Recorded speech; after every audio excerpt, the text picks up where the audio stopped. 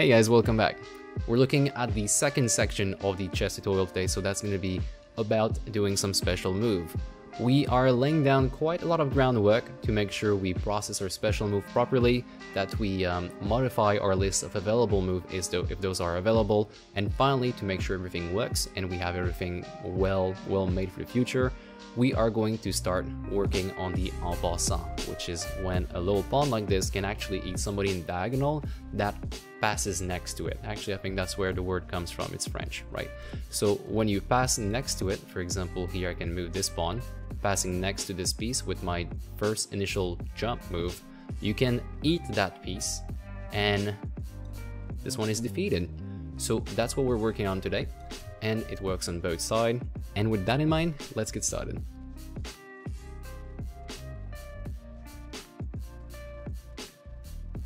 Today we're going to be looking at implementing two concepts. The first one is a special move. It's going to be the en passant. And the second concept we'll be implementing is a list of moves that will keep track in the future. Couple of reasons behind this. First, it's going to be useful for us later on during the simulation. And it's also going to be useful for us to detect if we're able to do certain moves. For example, for castling, when you swap your rook with the king, both of them need to never have moved in the past. So we have to go through the list of moves, check, have they moved in the past? If so, then we can't allow that move. So we'll need that concept in that one point, and that's what we'll start with today. So opening up my chessboard, I'm going to go at the very top here, somewhere during my logic, and I'll create myself a new list of vector2 int array. So it's not just a list of vector2 int, it's a list of vector2 int array, because for every single object in that list, we're going to have the starting move and also the end move, the starting position and the end position. And I'll call that the move list, which will instantiate right there, right next to it. There's going to be another concept that we're going to declare today here on the spot, and that's the concept of special move. Now, I want to keep a enum for that, so enumeration for that. So I'll go at the very top, I'll create myself a new public enum, call it special move, and inside of here we'll enumerate those moves. So first up is none, so no move whatsoever. The second one is going to be, let's do it in the order that we'll make them. So en passant, followed by castling, followed by promotion. So I'm going to go ahead and declare myself a private special move, and I'll just call it special move like that. With these new field and this new enum, we can now start implementing, I'm going to start implementing the move list first. Now with this new value in mind, the move list value, we have to do a couple of things, right? So we declare a brand new move list array that we'll need in the future, but in case we reset the game, and every time now that we add a value that is gonna persist through time like this one, it might be a good idea to check if we need to reset it on a new game. So I'm gonna take this real quick and I'm gonna go inside the reset function. How did I call this one? The reset function on reset button right here, and I'm gonna go where the field resets are, and I'm gonna say the following: move list dot clear. I don't need to do anything else here. And actually, since this one here is also a list, let me just do a clear. I'd rather do that than just creating a new list. I think it's a little bit less expensive at least. Now this move list, in order to use it, well, we first need to populate it, right? So we have to implement all the moves that we actually do, all the moves that are valid. We need to add them to a certain list. So that's what I'll do by going under my move to, I believe. So where is the move to? So here, if I release the mouse button and it's a valid move, we go inside of move to, right? So instead of, not instead, but inside of the move to, when we can confirm that the move is valid, so right here we confirm for sure, I'm going to say move list dot add, and now we need a new list of vector2 int. So let's go ahead and create, not list, sorry, a new array of vector2 int, like so. And inside of this array, I'm actually going to declare it right there on the spot. So it's going to be the previous position and the new position. How did we call our new position? Sorry about that. I'm refreshing myself as we go through this. So our new position was just a new vector2 int. This one is funny. It should be a vector2 int. It's a new vector2 int. And that's it. Yeah, so that's all we need here. Let's do a new vector2 int with the following, so x and y. Good. Now we have a new move inside of the move list, and this one will just accumulate all the move that we do. A little bit later on in the future, we will also create a chess notation. So when we move something, we're going to create a we're going to display something in the UI that just says, hey, that was the move. Just like they do in real chess, they write it down on a piece of paper. Here we're going to write it down on a piece of UI. Alright, so we have what we need for the move list. We can now start laying down some code that's going to be used for every single one of these special moves. And now I'm looking at inside of our function over here. That's under the update, and that's where we are releasing the mouse button. So what we do is we get a list of available moves somewhere here, right? Actually, I lied. It's somewhere here. Here we get a list of available move, and that's actually when we press down on the mouse. On top of getting a list of available move, I would also like to get a list of special moves. So get a list of special moves as well. And here, I'm actually going to do the following. So I'm going to say special move, which is the our enum over here. It's going to be equal to currently dragging.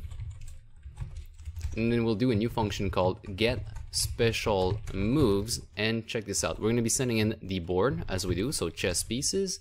We're going to be sending in the move list. That's where it gets quite important. And not only that, but we're also going to send in the available move as a reference. All of this is very important that they are all reference. This first one, because it's too expensive to just create a new board and copy it. So here it's a good way to make sure it doesn't cost too much. The move list is good, same idea, so we need to have an idea of what was done prior on this board, so also reference. And finally here, the reference available move, and this one is a good reason the good reason we have it under reference is because we have to modify it actually. So in case there is a special move available, we're going to be adding it to the same array as we had prior. Why? Because the highlight tiles and the whole logic behind the game is actually bound to this value over here, to this variable. So it's going to be very important we modify this one. Now obviously we don't have a function called get special move, so I'm going to go under my chess pieces,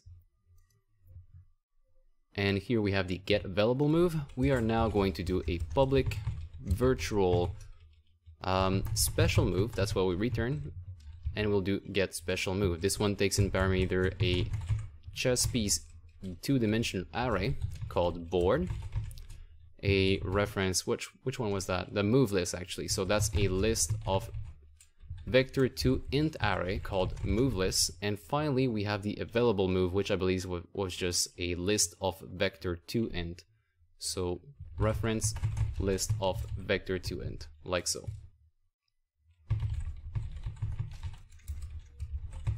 Right, and in terms of the this value here, we're just going to do return special move dot none.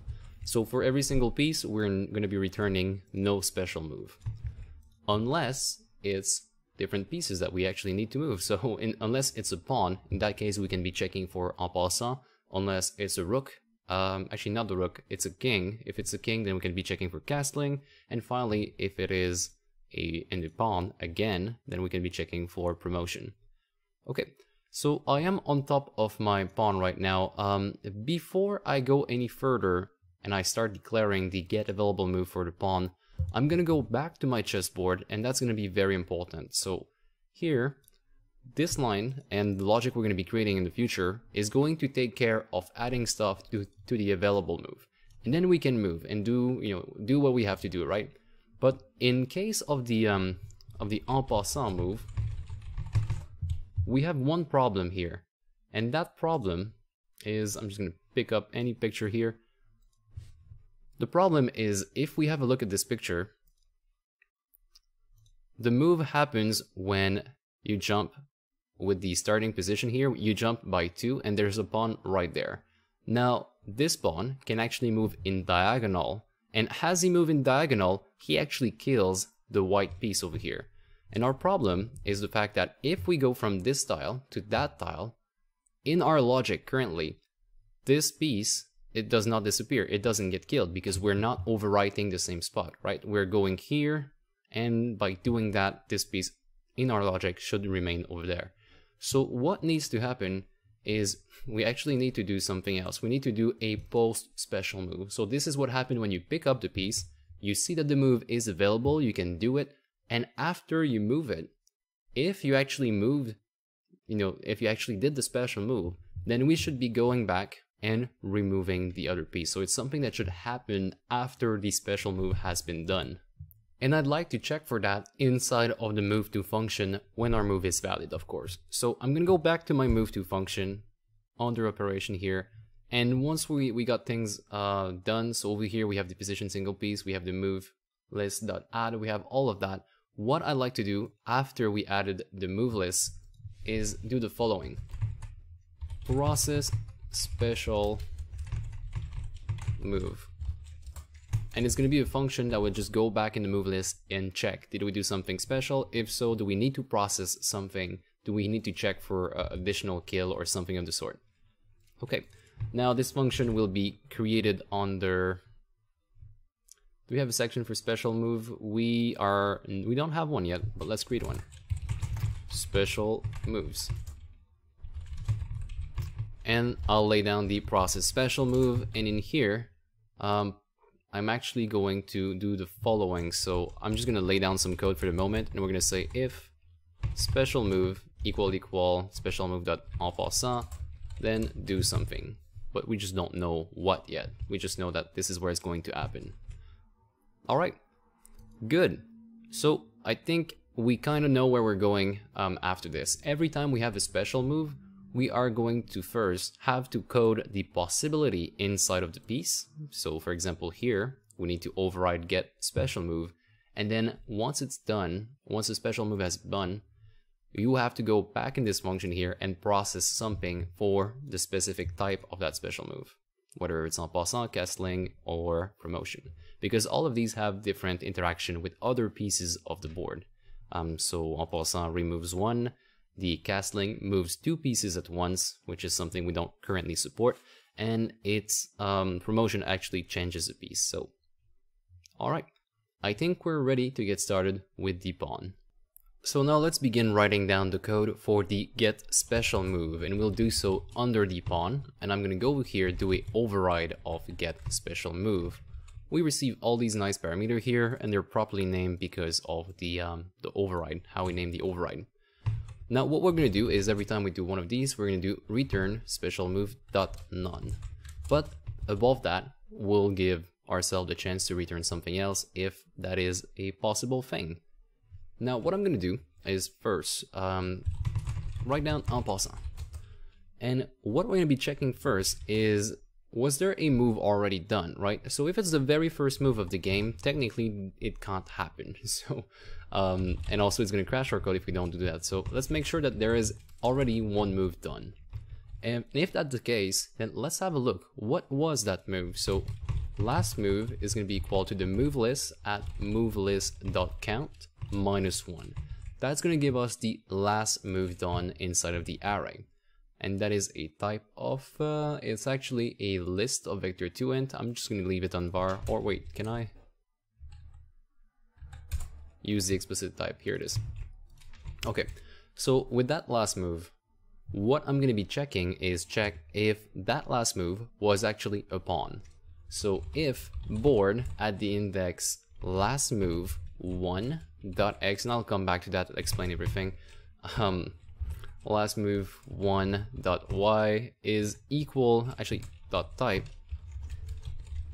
is equal to a pawn. So what we're doing right here is we're grabbing the second part, so the second part of last move, because last move is actually composed of two things, right? Of the starting position and the end position. What I'm doing is I'm grabbing the last move and I'm saying, hey, the ending position where the piece is now at, and I'm going to fetch that piece directly on the board. if that piece that we just moved last round is actually a pawn, then it gives us a chance to actually do En Passant.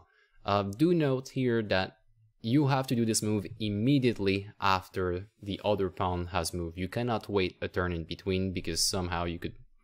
I'm not exactly sure the rules, but I read that you can't do it because it creates a weird condition in which you can have a piece in between or something like that. Not an expert, but I do know that the rule says that you have to do it right after. So if our last move was the other team moving its pawn, then sure. Now we have to check the last move that has been done. Is it actually a 2-up move? So did it go up by 2 tiles or down by 2 tiles if it's actually the black team in this case?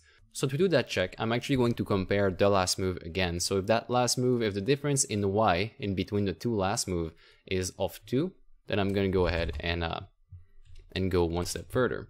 So if last move at the starting position dot y minus the last move at the starting position, actually at the ending position dot y, is that equal to 2? And that's not going to work if it's one team or the other. I'm not quite sure why, but it's not going to work.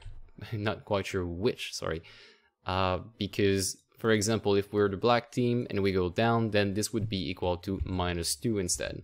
So what I'm going to do is I'm going to wrap this up inside of a matf.absolute. So if that value is negative, then if it's negative, it's going to be swapped to positive. And this way we can now check, is the difference in between these two equal to 2 tiles? Okay, so we're one move further. So I'm just going to write down a couple of things right next to this thing. If the last piece was a pawn, if the last move was +2 in either direction, and then we have to check, was that from the other team, which is something that technically we wouldn't have to check, but yeah, we wouldn't have to check this one for the sole purpose that we have turn-based, so of course the last move is from the other team. But if we end up testing, I'm just going to be adding this condition right here.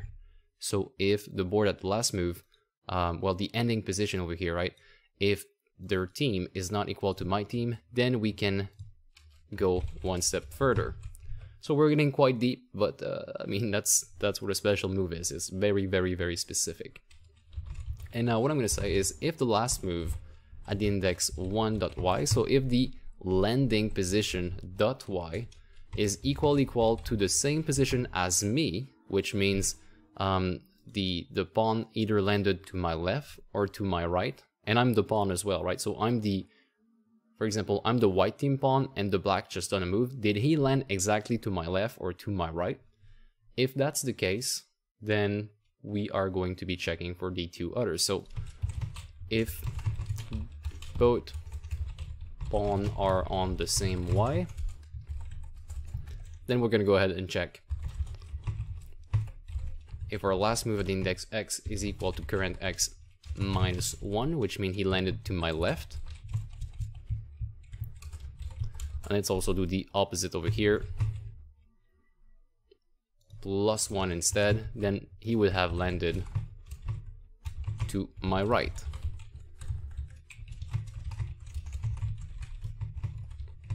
Alright, if that happens, then we need to add it to the list. And now do remember that we have the list of available move. So available move, and we're not inside of the chessboard class, which means we're using this value over here, but it's a reference value, so we're modifying the one from chessboard. We can say .add a new vector2 int with current x -1 and then current y plus the direction, because we're going in diagonal here. And I just realized we don't have anything for the direction, so let's go ahead and drop a line like we've done earlier. Say int direction is equal to team at the index 0, ternary operator -1 and then -1. There we go. And just like that, we now covered our left side, and this is now the right side. One thing important we have to do is we have to return the special move here. So it's going to be a En Passant, just like this. Alright, it's time for us to give this a try. We didn't code the second part of it, but well, I mean, what happens after But let's give this a try just to see if we actually have the option to do so. So I'm going to move this pawn up. I'm going to move whatever here, one more, and then this is where it happens. So either one of these have to jump by 2, so it can land on the same axis as this one. And then I should have the option to eat it by going in diagonal. And that's the move. Now obviously we need to remove this pawn afterward because it can still move, and that's a problem. But it worked on this axis. I should have tried the other axis as well. So let's do that. So I have it working this way. On the next turn I should not be able, yep, so we passed one turn and now I can't do it anymore. Let's do the right side, and the right side is also available. Good. So we know that we can position our piece accordingly. Now the next step is going to be to actually do something afterward, right?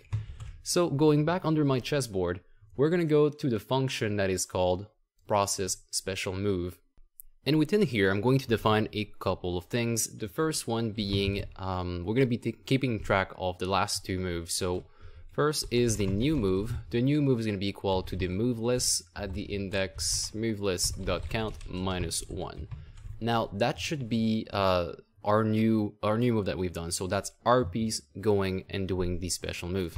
But we're also going to keep track of the other one, so the target move, the target position, or let's call it the target pawn position, just so we can be completely explicit here. And that would be at -2, so it's one move before us, right? And what would happen here is we also need to get a reference of that chess piece, so chess piece enemy pawn, and to do so I'll grab it exactly the same way as we grabbed it earlier. So I'm going to call the chess piece array, and I'm going to say it's going to be at the target pawn position index1.x and also target pawn position index1.y. This way we can grab it at the landing position where it is right now. Now the reason we're going to need the new move is to make sure we actually did the en passant, and to do so a couple of things we could do, right? We could start by, well, technically the only thing we would need to do here is check, are we above the enemy pawn? And just like that, I think we should be able to check if it's a en passant actually. So here, that's my pawn, and we're gonna grab it at the new move position. Yep, just like that. So that's our pawn, that's the enemy pawn. We just have to check if this one is one above or one below the enemy pawn, so the one that moved prior. And to do so, let's do my pawn dot current y, actually current x is going to be equal to enemy pawn dot current x. They have to be on the same x now, simply because we jumped over it. So that's going to be the first condition, and the second condition, I actually wonder if this is enough. No, this would not be enough because this would not be enough because we might be able to eat another pawn in another piece in diagonal, and somehow it would mess things up. But we can't jump over another piece with the initial pawn move. Okay, so I believe this actually might be enough. In case it's not, we can always add another condition, such as the current y has to be -1 the enemy pawn or something like that. And just to make sure, I'll do it here, right, in case we run into any issue. So my current y as my pawn has to be enemy pawn current y -1, or same thing but +1, depending on which direction we're going, right? Okay, this is just to be safe, really. Okay.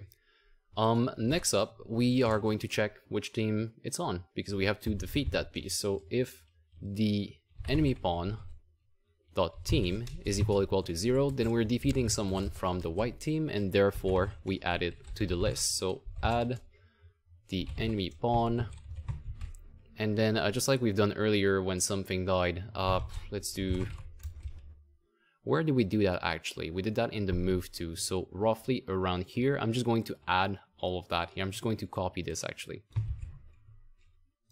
So dead y to add, there it is. My reference is like that. And we should now be good to go. Same thing here, of course. for the else statement, but this time around in the black team. Enemy pawn stays the same. Here we have to make sure we change all the values. So do we have anything else to change? I don't think so. Okay, yeah, that sounds good. And then one more step that we have to do in case we went through all of this, so it's a valid en passant move. After that, we have to, of course, make sure we delete the chess piece reference. So let's do enemy pawn dot current x and enemy pawn dot current y is going to be equal to null. This way we can make sure to reset this thing. Should we be ready to go now? So the special process special move is actually being called in the move to, and therefore I think we have all we need to give this a try. So let's go a little bit further. Here, go here. Moving diagonal, this one is gone. That's pretty good. Okay, let's do the same thing on the other side. So roughly around here. Also gone. I'm going to do one test where I just go forward. It's not deleting that piece, that's perfect. That's the intended behavior. It's also what I was fearing might be a bug in the future, but I'm glad it wasn't. Let's do something like that here. Just walking next to it should not trigger en passant. Yep, exactly.